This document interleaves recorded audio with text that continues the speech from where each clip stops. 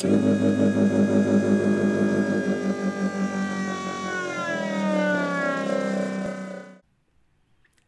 everyone.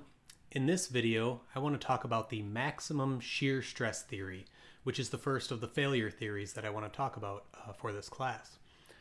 So, maximum shear stress theory is kind of a basic theory intended or targeted at ductile materials. So it's specifically for ductile materials.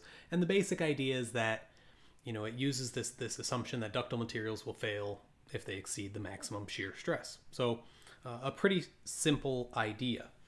One of the ways that we visualize this theory is we can do so graphically. So if I go ahead and draw an axis in here, and I'm going to use sigma 1, sigma 2 axes, where sigma 1 and sigma 2 are the max and min normal stresses that we would see on a part. So we plot on these axes the yield stress of our materials, sigma y here, in the negative direction on both, and so forth. So we have kind of this square grid of sigma y values. Now on this plot then we can chart an area that looks like this. So we draw lines connecting these, and then we actually go diagonally across here. And the resulting shape is this polygon.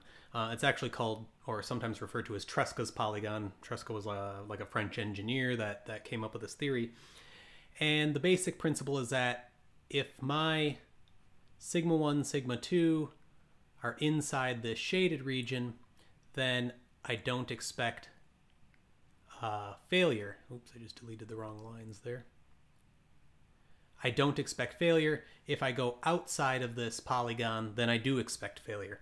And I can represent this mathematically by saying that the absolute value of sigma 1 must be less than sigma y, and the absolute value of sigma 2 must be less than sigma y.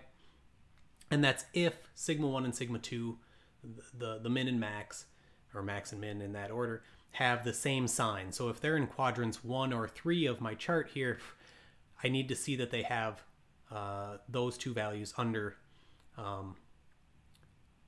sigma y. So again, this is if sigma 1 and sigma 2 have same sign. If they don't have the same sign, then what I'm looking at is that the difference between sigma 1 and sigma 2, the absolute value of that, must be less than sigma y. And that's what's defining these two lines in quadrant 2 and quadrant 4, the kind of connecting lines between there. And it defines the limit if they have opposite signs.